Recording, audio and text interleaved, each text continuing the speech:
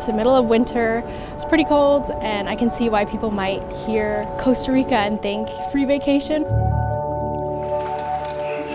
My name is Professor Danny Kwan-Lafond. I teach a course called Global Field School Indigenous Costa Rica. It's a fourth-year sociology course focused on UNDRIP, the United Nations Declaration of the Rights of Indigenous People.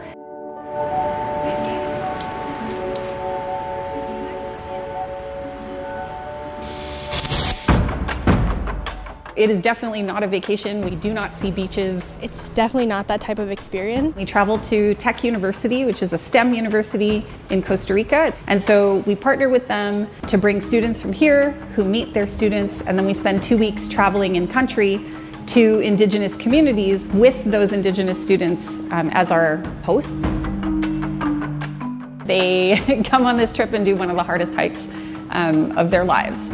And so there's a lot of kind of group bonding that's really important. Facing challenges together, that will always bond you. You all come into it with the same intention of learning and being in the same place for the same reason.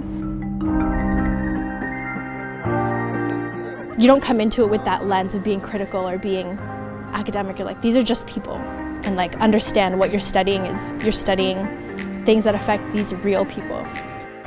That's how you build relationships.